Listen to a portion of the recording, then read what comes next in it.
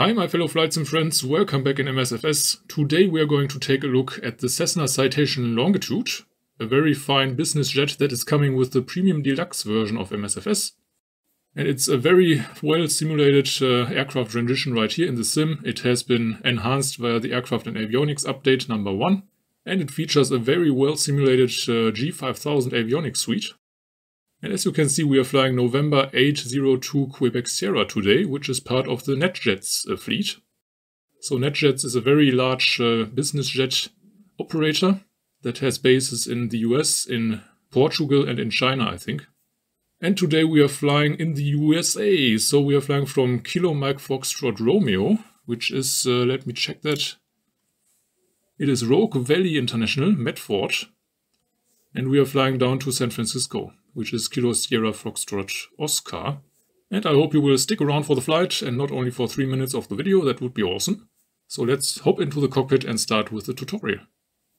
So here we are in the cockpit. As mentioned already, this aircraft features the G5000 suite by Garmin. It has 4 of those tiny or little touchscreen controllers. We have 2 of them in the center and 2 at each side of the pilot and co-pilot, and we have 3 of those large, I think 14-inch displays. Alright, the circuit breakers are not working in this aircraft model right here. It's still pretty much a default aircraft by MSFS, but greatly enhanced by now. Down here we have the electrical panel, and on the co-pilot side we mainly have the anti-icing systems. We have a flaps lever, we have a parking brake lever, we have a speed brake in this aircraft too. And it even features an APU. So, unlike many other business jets, this one has an APU, an auxiliary power unit. So let us begin with the initial startup. First, the standby power switch goes to the test position for some seconds and then switching it on. And then the left and right main batteries. We will dial back the integrated lighting a bit because it's way too bright right now. And we're going to arm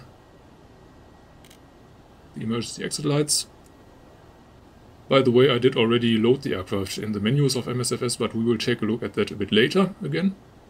Down here we have some map lights for the pilot and co-pilot, making it a bit brighter in that area as well. Down here we have a knob for the brightness of the center display and the Garmin touchscreens. Right here we have the controls for the pilot side displays and here for the co-pilot side displays. So I think those are all the brightness controls. First of all, we make sure that we are in the correct nav source mode, so in this case we are in FMS mode. And then we are going to have a look at the PFD settings, which is also quite important.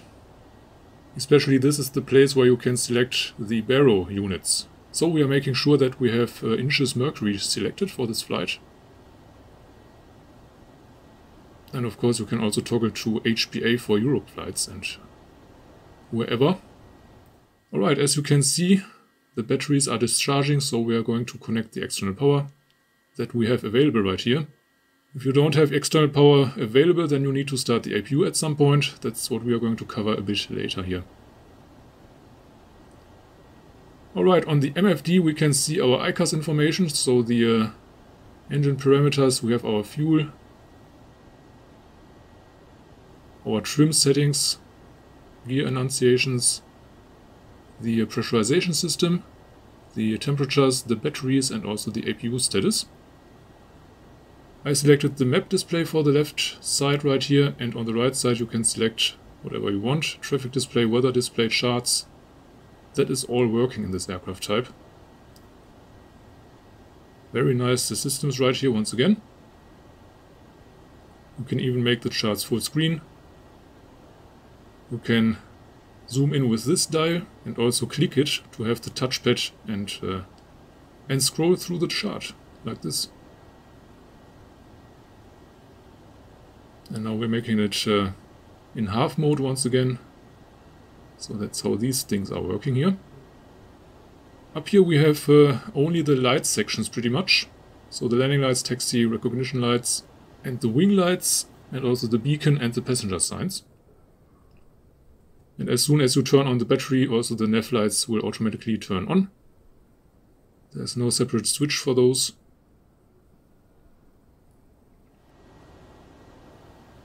Alright, next up let us switch the transponder to standby mode for now, so we don't squawk VFR all the time, because we fly IFR today and we'll get our squawk later by ATC. Further, there are some settings that you can set up for the aircraft. So right here you have the Navigraph setup where you can connect your Navigraph account. Also here are the avionics settings. Plenty of stuff that you can set up right here, but mostly the default values are fine. Down here we are going to change the weight units to pounds for this flight, because we're in the USA. Here you even have the altitude callouts when approaching the runway and all that stuff. Now let's go to the SimBrief section, and we are going to download and request our latest SimBrief flight plan, which will be the NetJets flight 325. And it's already imported. It also imports the SID, so the departure and the star as well. You can show the complete flight plan on the map. So we are going to fly from up there, from Medford, southern direction to San Francisco.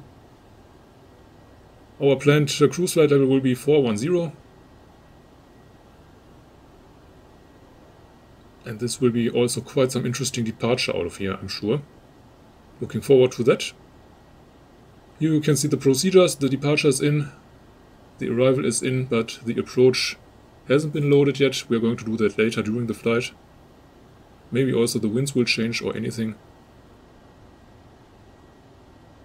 Also here you have to check the VNAV for the flight. So as you can see, VNAV is enabled.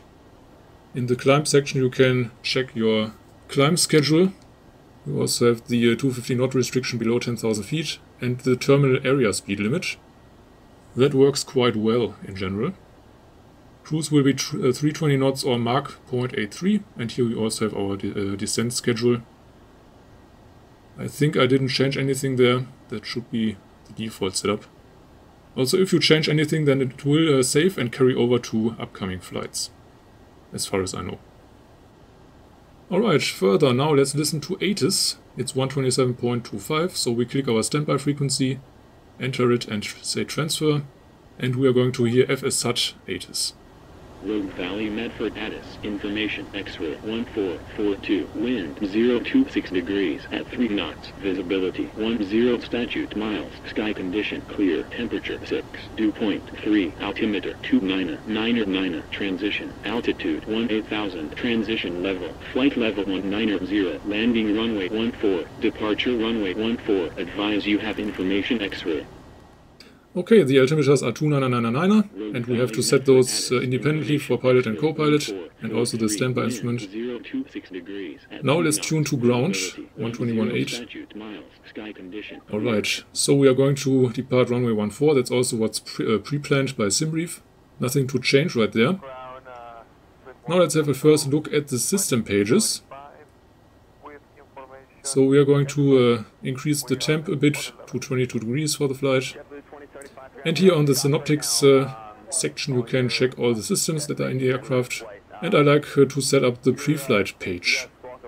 That shows you all the automatic tests that are going to be performed and the status of all the systems that have to be set up correctly before taking off. Now this is the weight setup that we have for the flight. As you can see, we have 4,200 pounds of fuel and 1,260 pounds of payload approximately. So we have pilot and co-pilot and 5 passengers on board, and also a little bit of cargo. We need to remember that for our takeoff calculations. So here we are at the weight and fuel section. And we have to enter the amount of passengers and also the additional cargo.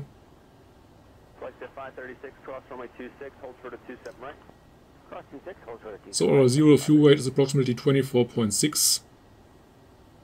So I have to add a bit of more cargo right here. Right here we have to enter our fuel on board, so we are going to hit FOB sync, and that will take the currently loaded fuel for the value. Alright, we still were a bit too light, so I did increase a bit the passenger weights and cargos, so now we're at 28.8, that comes close. And on the landing tab we also have to enter our reserves and an expected holding time. So let me also open up the SimBrief panel right now, so we have a little look at that.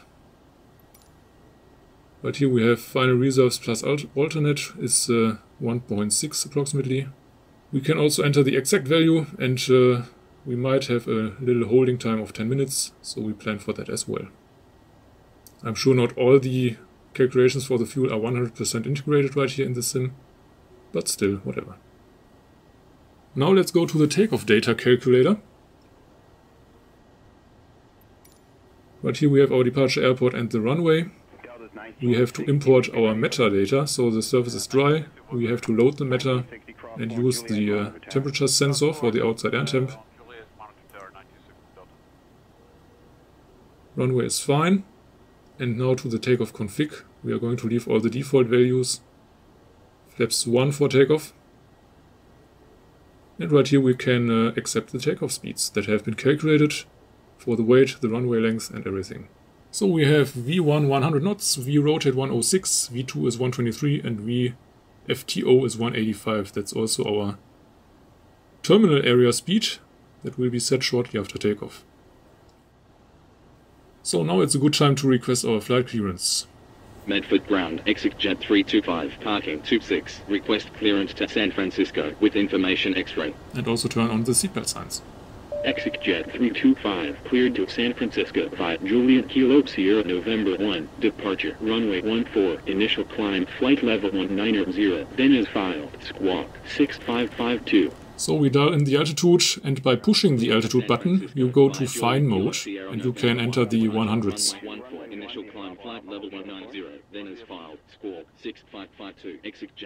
We are going to enter the score code, enter and altitude reporting.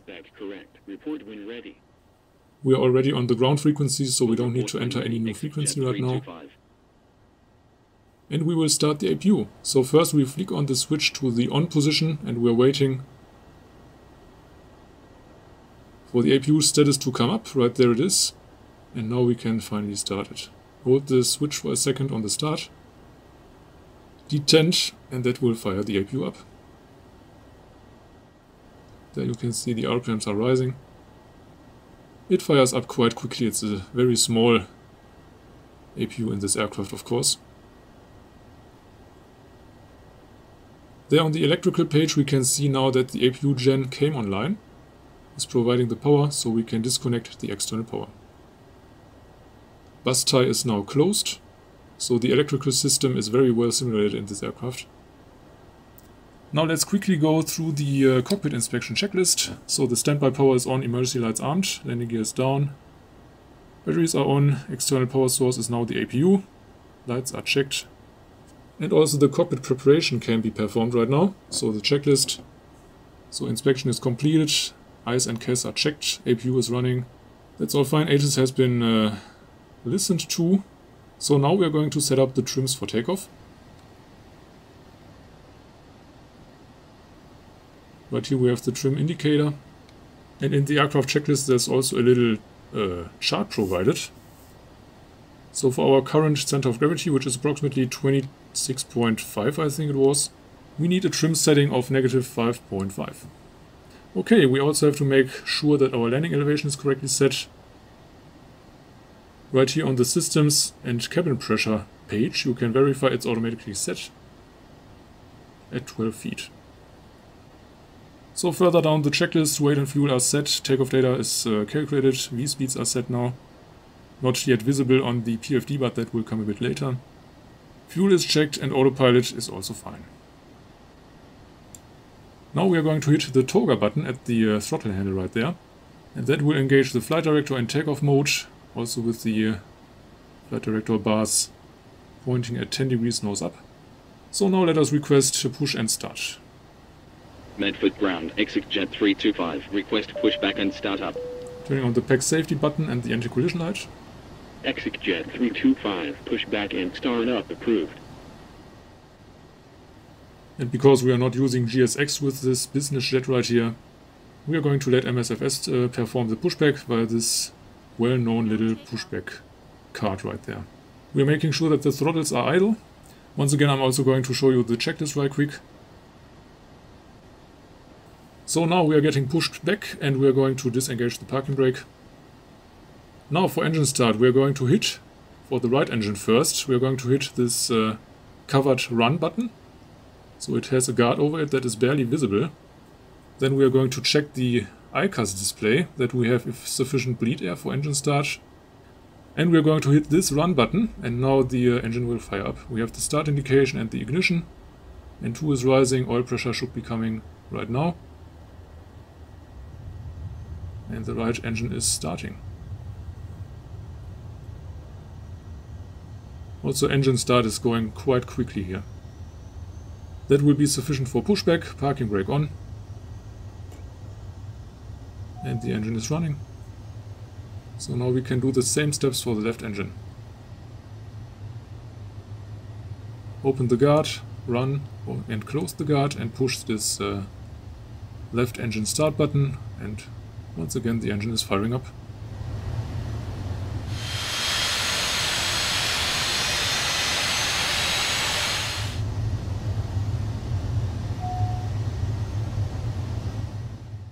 Also the sound pack by FT-Sim Plus is quite good.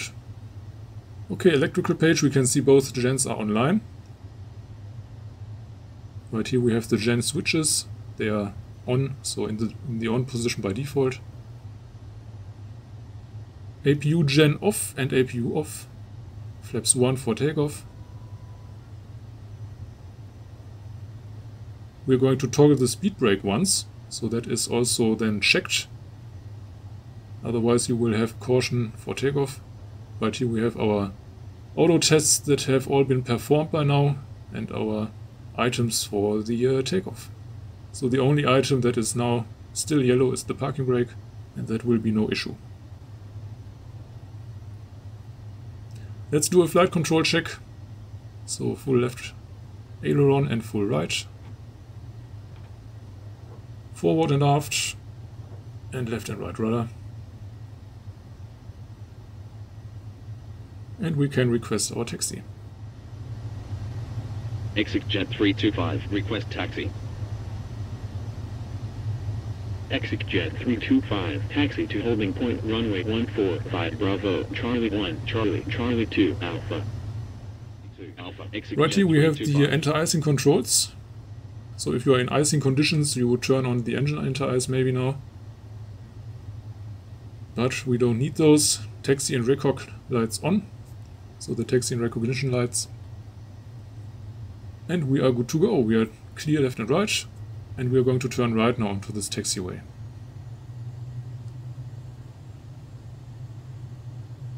You don't arm any further autopilot modes now before takeoff, because all the autopilot modes will be engaged after liftoff. So also let's go through the before taxi checklist now quickly. Flight controls have been checked, speed brakes are retracted, flaps are set, flight instruments and everything is awesome. Altimeters are set and engine anti-ice we don't need. And how awesome is this charts function right here, I love it. Zooming in a bit and so we can see our taxi route. Quite awesome, my friends. Now we are taxiing to the runway and I will see you when we arrive. Oh, by the way, down here you can see the ground speed. That might also be useful. Once again, not going over 20 knots on the ground.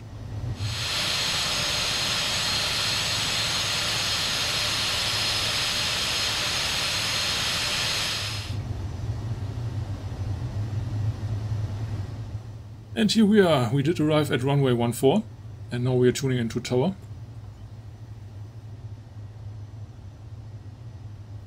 And the TCAS or transponder mode to auto now. Let's take the traffic display for now for departure and we make sure that the APU is off, flaps are set. We are going to push the auto throttle buttons. So you get the takeoff auto throttle annunciation right there. So let's go through the before takeoff checklist. The flaps are set for takeoff. The trim is correctly set. Speed brakes are retracted. Ice protection is set so far. We pretty much don't need it for the flight. We have our V-speeds now showing on the PFD as well. We are in FMS speed mode and everything else is fine so far. So what we are going to do after liftoff, so we are going to pull back, then bring up the gear, and at V2 plus 20 we are going to retract the flaps, and then we are going to engage our autopilot modes. So we will take flight level change, VNAV, and also NAV, or yeah, it's LNAV. So LNAV is called NAV right here, and these will be the three modes that we have to push. Once again, like in other business jets as well, it will all go quite quickly because the aircraft is very light and super powerful. Also, let's choose the timer mode for the pilot's Garmin display right here. So this aircraft doesn't feature an automatic elapsed timer as far as I know. ExecJet 325, line up runway 14. Okay, we have been cleared for lining up on the runway, and I didn't set the runway heading yet, so we're going to do that. Heading 143, and now let's move. No traffic in sight. Let's engage the landing lights now, taxi lights as well. Stay on. And the wing inspection lights. And even though we were just talking about it, I will forget to start the timers for the flight. But that's a minor thing, I like to forget that for some reason.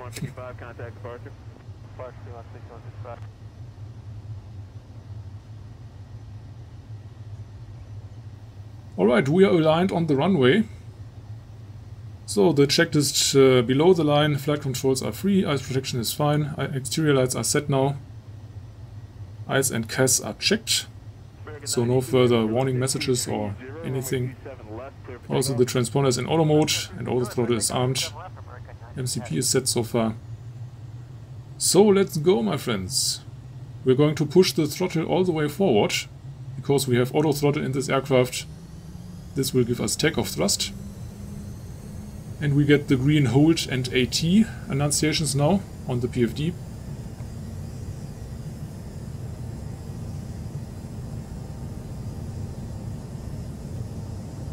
And there we have 106 knots, so we are going to pull back and lift off.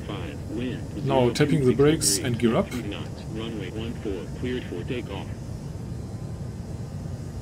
And flaps up as well now. And now we're going to engage NAV, flight level change and VNAV. So according to the chart we can start our right turn above 1800 feet.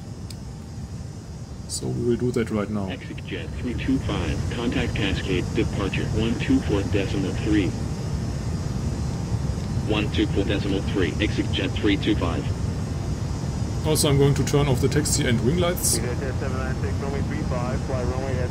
Cascade departure, ExecJet 325, Juliet Kilo Sierra November 1, departure at 3600, climbing flight level 190.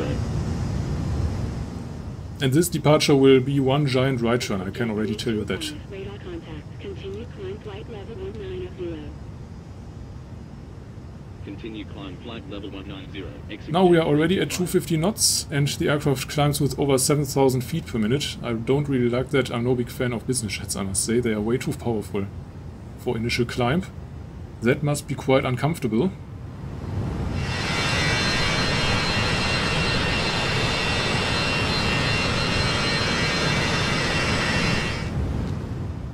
So still flying by hand.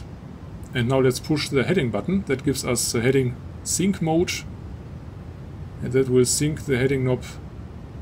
That goes fully automatic now. Let's turn off the passenger safety and landing lights because we are above 10,000 feet by now. I will wait with the passenger signs until this right turn is over. So that's definitely quite some interesting departure order here. So let us quickly check the after takeoff checklist. Landing gear is up, flaps are up now, throttles are in climb mode. You can also see this purple climb indication on the ICAS. Ice projection is as required, we don't need it. Pressurization is fine. Altimeters we have to set at 18,000 feet. Exterior lights are set and APU is off.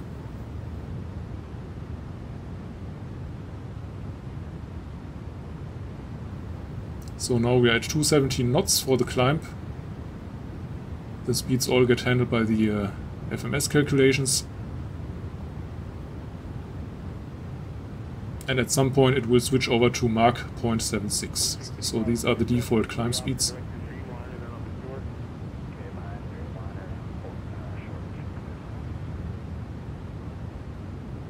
Now we have to even level off at 19,000 feet. That might also be a bit uncomfortable. Still flying by hand here. And now the aircraft wants to accelerate to 320 knots as soon as it levels off. So I'm going to manual speed selection and dial it down to 280 here. So we don't get too fast now. And trying to stay around 19,000. Now at some point I would like to engage the autopilot. Exit jet 325, radar contact, continue climb flight level 410. Continue climb flight level 410. Exit jet 325. So we are now cleared to climb to our cruise flight level 410. But first of all I would like to engage the autopilot, as I said. So there we have the button in the center of the MCP. Let's push it.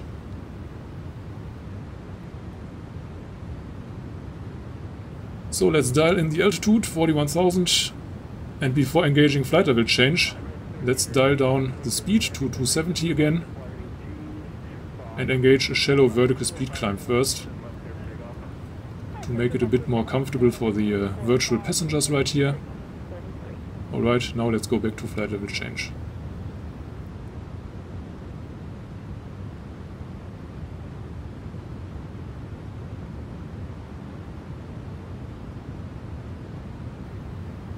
Now let's also disengage the seatbelt signs.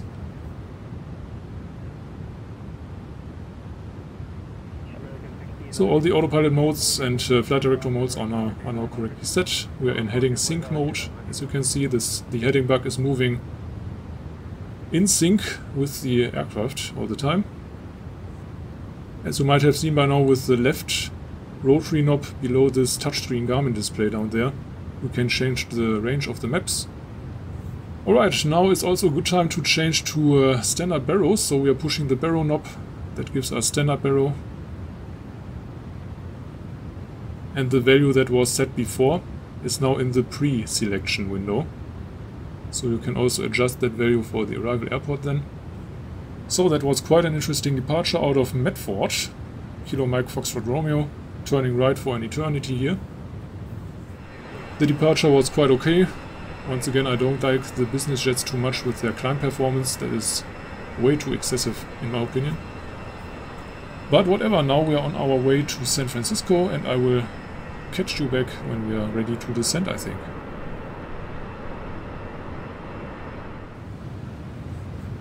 Alright, we are not descending yet, we are still climbing as you can see, but there are some more things we can do along the way. Once again, from the flight plan page you can access the VNAV pages, and here we can once again see our climb schedule, 270 knots or Mach 0.76. Right here on the map display you can see this light bluish marker that marks our point where we reach our altitude.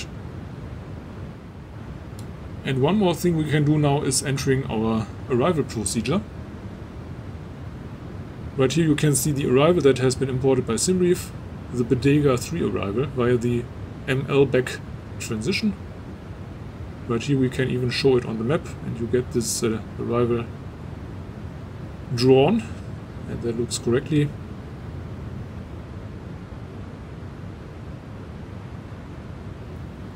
And now let's also fill in the approach, ILS-28 right. You can also select the transition here, but indeed we need vectors this time. And we can enter the minimums. Let's have a look at the chart for the approach.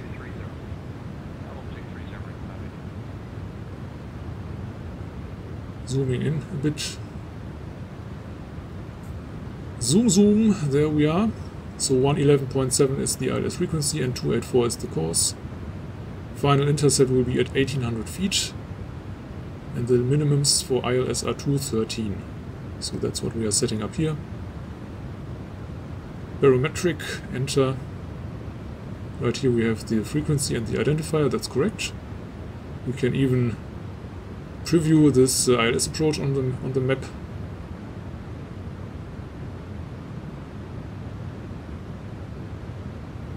We don't want to say load and activate now, because then we would get a direct to the ILS waypoint. That's not what we want, we just want to load it.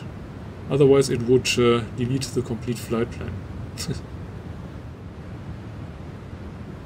And we nearly reached our top of climb point. Also the half bank mode did engage automatically.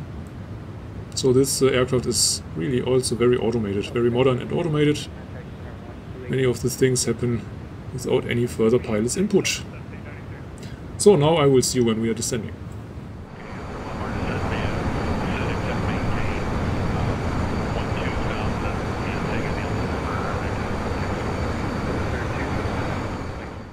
Alright, not much more way to go before we can start our descent into Frisco. Right here on the VNAV profile page you can see the cruise altitude where we are at the moment, and also the distance to the top of descent. So 1.5 minutes to go. And here we have our arrival that I'm quickly going to show you in full screen mode. So we are coming from, no, it reset the zoom, whatever. Well, let's have a look in a second. Now let's request our descent first, because we are very close to our top of descent point. And you also get this VNAV marker on the PFD. So we can descend to 17,000 first, and now you can see the automatic VNAV path intercept for the descent. That is very smooth in this aircraft type and very nicely done. Now the VNAV marker is coming down, and now we are in VNAV path descent. Smoothly pitching down, very nice.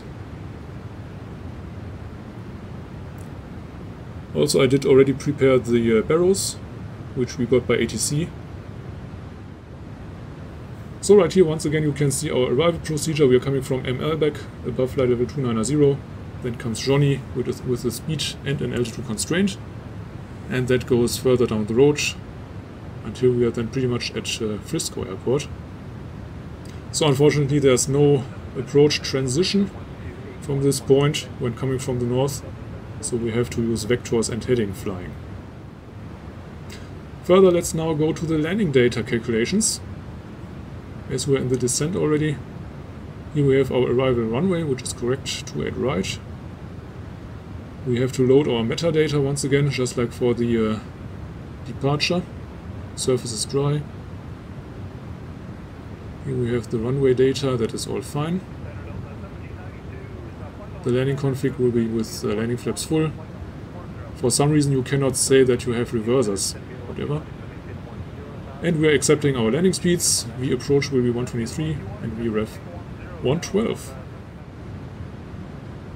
Also you can get a lot of waypoint information for any waypoint that you choose. Right here for our arrival airport we have general information, we have all the frequencies. We can even now click the ATIS frequency and make it active in COM2 with one click.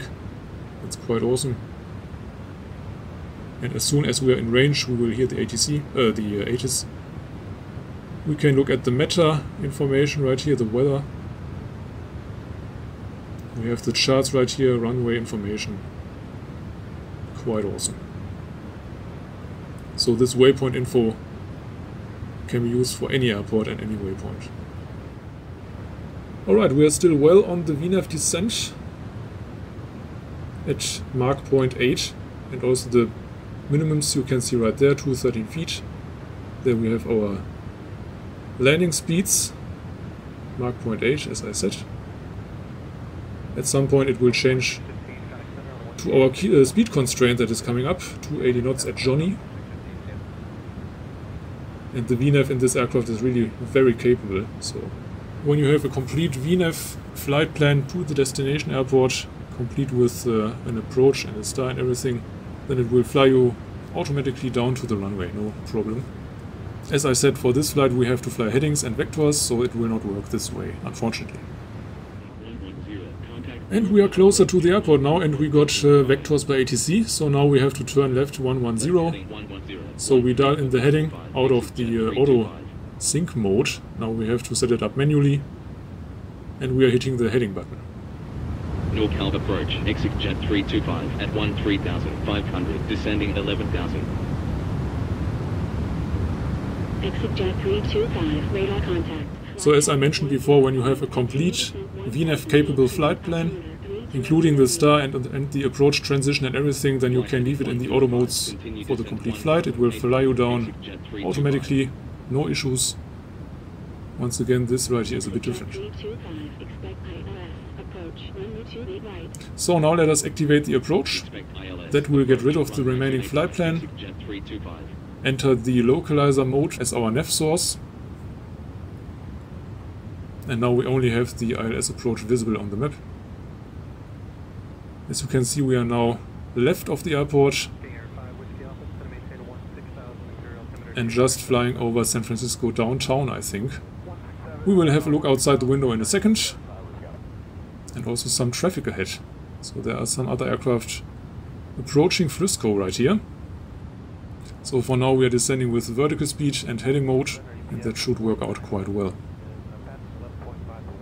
Now you can see the aircraft also decelerated to 250 knots.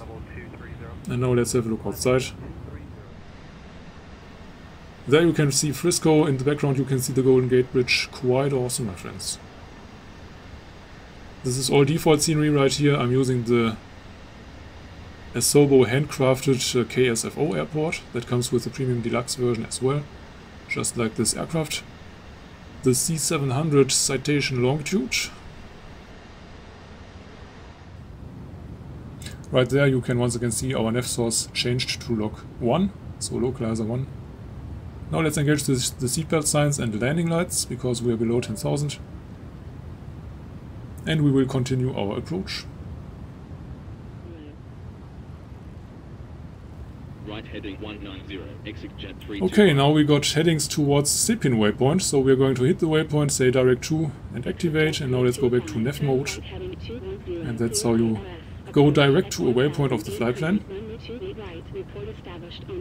Also the terminal area speed doesn't really work, so below 4,000 feet or within 12 nautical miles of the arrival airport, the aircraft should have slowed down to 180 knots, but somehow that also didn't work.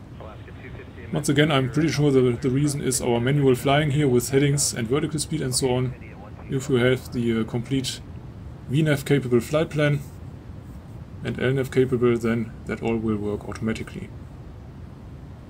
Now I'm using manual speed control to slow down, and we can extend flaps 1. And now let us arm the approach mode. So localizer and glide slope are now armed. And I'm going to engage the PAC safety button, because we are shortly landing.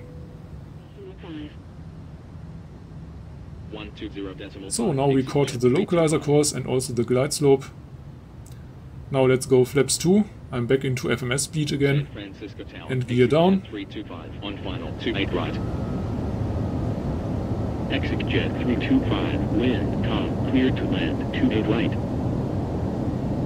Cleared to land 28 right. Now let's engage the taxi and wing lights again.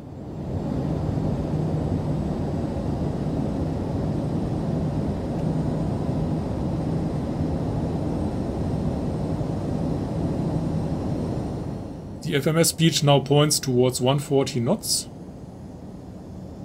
but the final approach speed you have to enter manually via manual speed mode. Like this, and now I'm going to enter 122.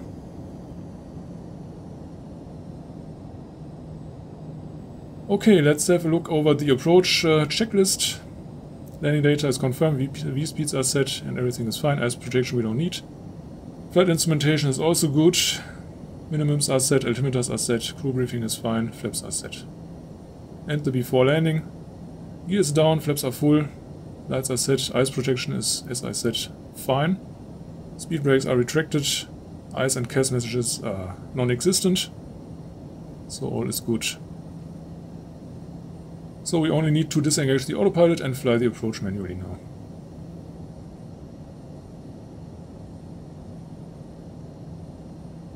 Autopilot off.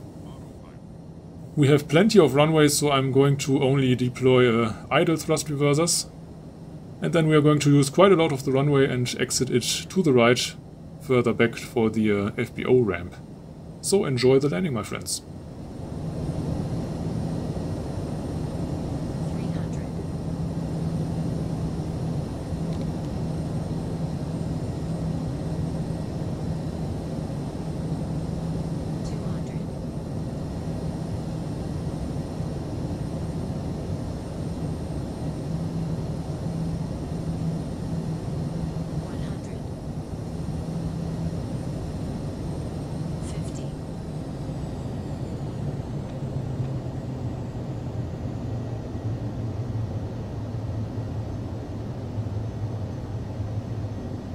Exit jet 325, wind vacated, contact ground 121.8. Wind vacated, contact. And we are down. The landing wasn't that bad, if I may say so myself. As you can see now, the thrust reversers are deployed, but we are just at idle thrust right here. Also the speed brakes are extended.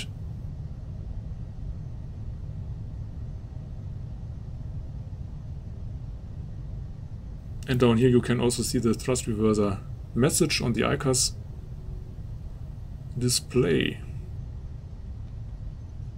Alright, reversers are now off and we are doing some manual braking and exit to the right towards the ramp where the NetJets aircraft are usually parking.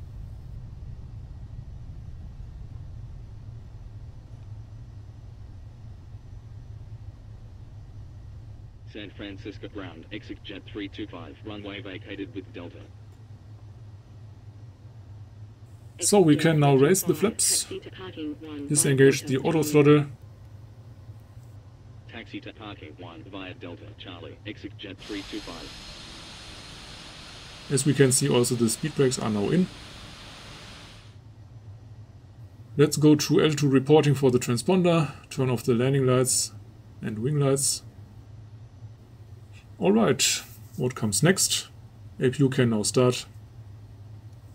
So let's go over the after landing checklist. Thrust reversers are in, flaps are set, noise protection we didn't need, and the lights are set.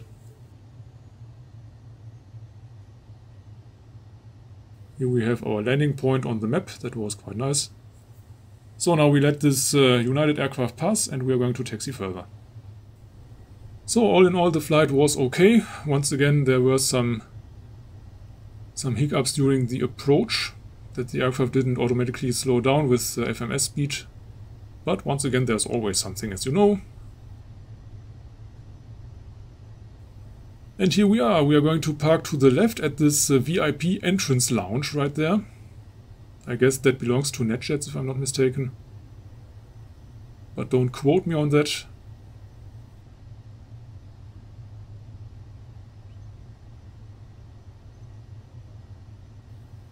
And we're going to stop right here. Alright, taxi lighting off, seatbelt signs off, emergency exit lights off, and the standby power as well.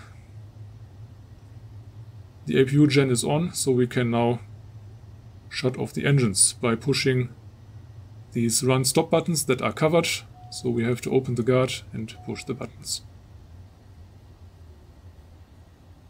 Also, I'm going to delete the flight plan under the flight plan options. Doing it that way. Okay. And here we are. So let's cover the shutdown checklist completely. Throttle is idle. Parking brake is set. Now all the lights are off as well. Engines are off by now. Emergency lights off. Standby power off. APU off. Lights are off. And only the battery buttons are missing. Transponder also to standby. Switching off the weather radar that I had on during the flight for some time. Yeah, that was it. Here we have some more lights to turn off.